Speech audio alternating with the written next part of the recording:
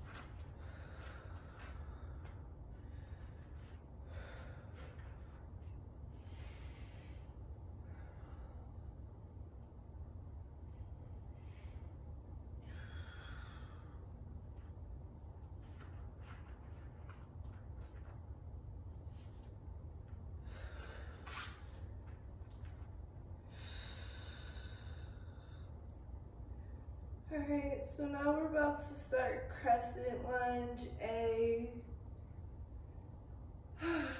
So, I don't know if I should do a voice over the cue or if I should just flow.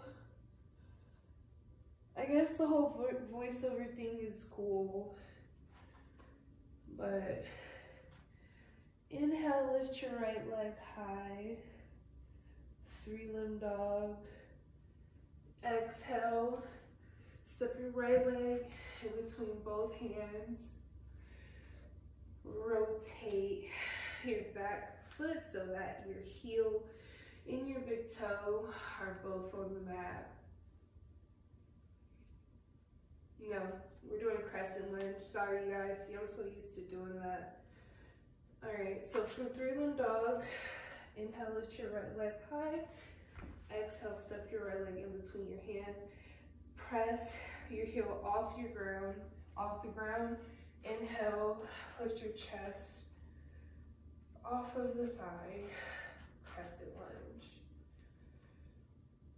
Exhale, revolved Bring your elbow to the outside of your knee, twisting your torso to the back of the room. Inhale. Where we at? We went here, revolved. Okay, exhale, we're gonna go into lizard pose, or runner's pose rather. So, separate your right foot to the edge of your mat. Place the palms of your hands onto your mat. If this feels comfortable to you, feel free to explore this. If you would like to challenge yourself a little bit more, guide your forearms onto your mat for a deeper stretch into your hips and your growing area. Option 2, to press your right hand into the right knee and to allow more space in between your hips and your growing area. And exhale, bring both hands onto the mat. Step both feet back to touch. Tip your hips over to the right side. Inhale, side plank. This is the part I was telling y'all about. So like for my advanced yogis, some will go right, where were we? We were here? No, I was here. So boom. Oh, sorry. That's what I did wrong.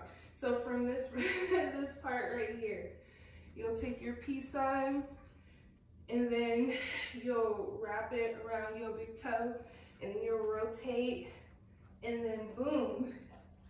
You gotta find your balance, of course, but you're right there for side plank. Hand to big toe, side plank. And then you exhale, bring everything back to the mat, shift your body weight forward for the top of your chaturanga.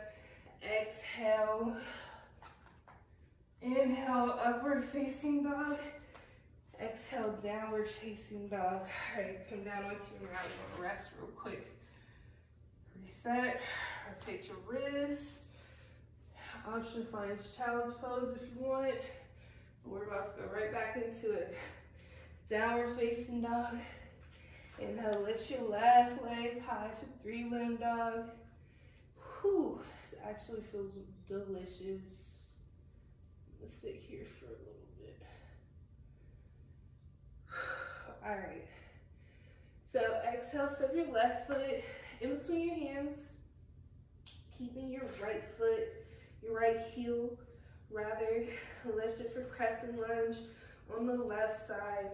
Inhale, slowly lift your torso off of your thigh. Extend your hands overhead. Find your balance. Keep your eyes open or close your eyes, whichever you prefer. And exhale, revolve, crescent lunge. Guide your right elbow to the outside of your left knee. Rotating the torso. Press to extend. Option to let your bird fly. Extend your arms. Really feel that stretch in your hip flexor and your glutes. And exhale, lizard or runner's pose, whichever you prefer. Palms of the hands are on the inside of your feet. Come down to your forearms for a deeper stretch, and again, to create a balance, option to press your right hand, your left hand rather, to the left knee to open and create more space in your hip flexors and your growing. For me, I'm staying on my forearms.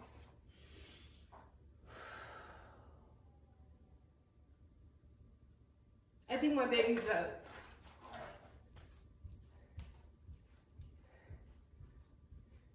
Hi. How long have you been up for? Huh? You want to make you a first day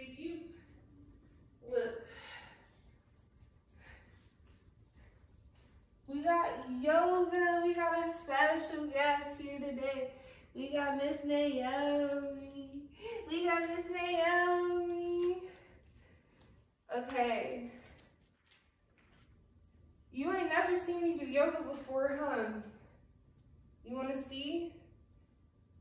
Alright. Let's see. Where were we? I was at runner's pose on the left, so Mom's about to do some balancing. Is that okay? You don't care? Downward facing dog. That's why I was at runner's. You're in the way. You're so cute. I'm gonna do it this way. I'll have more space this way. Yeah, this is fine. Runner's pose. She just sits here. Yogi peace sign. Big toes. Forearm or palm in your hands, whichever you prefer. I'm gonna stay on my forearms like I said before. And boom, right here for a side plank.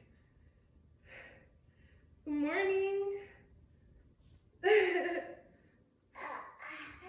And I'm gonna bring everything back onto the mat, rotate. You should really feel that in your obliques. Come up to the palms of my hand. Where am I at? She just distracted me. Oh. From here, Chaturanga Dandasana. Inhale, exhale, upward facing dog. Exhale, downward facing dog. That's why y'all going, oh, she's still here, she's coming back. So inhale, walk your toes in between your hands. Sink your hips to a chair pose. Inhale, separate your, oh, I can't do it this way. This is a balancing pose. We got a table right there. Hey, baby. Hey, baby.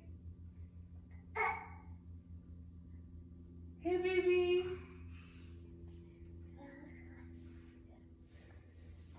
It's hot in here. Chair pose. Boom. Oh, this is revolve chair pose. So from chair pose, where were we? Sorry, we're in downward facing dog. We walked our feet in between our hands. Inhale, separated our chest off of our torso.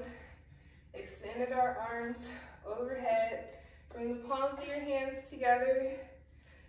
And exhale, bring your left elbow to the outside of your right knee for a revolved chair pose to soften the back of the neck. You can look directly to the window or challenge yourself. Really stretch your neck, look at the ceiling.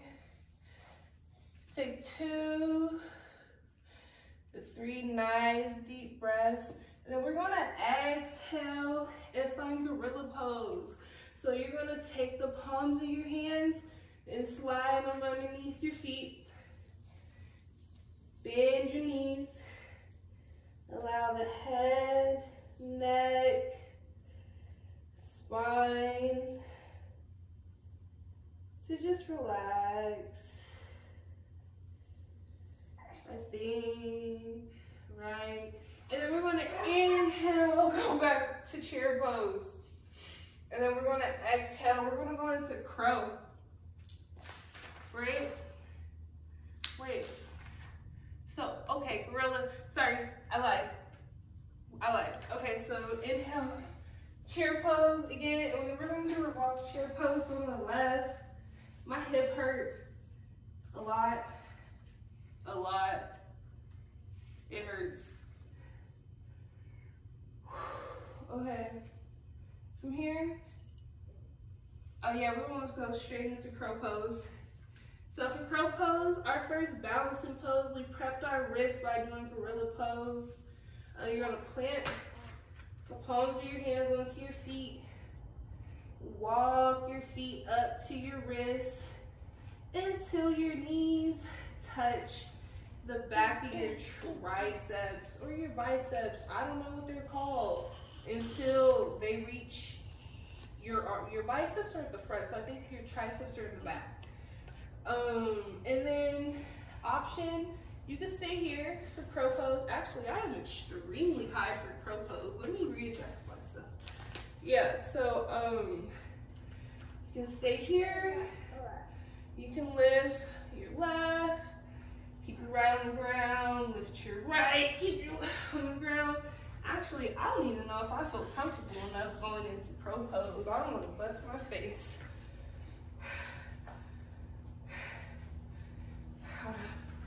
It's easier when you have skin to skin because it'll stick. But anyways, you want to shift your gaze. If you're going to take your crow for a fly, shift your gaze to the top of your mat.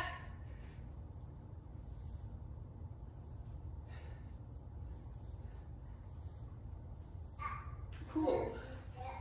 And then we're going to come down for child's pose. Extend. Relax for a little bit. Shake out everything we just built up and worked for. And honestly, I'm going to say, what do we say? Namaste. I ain't did yoga in so long, I don't even know how we close out a class. Bye, y'all.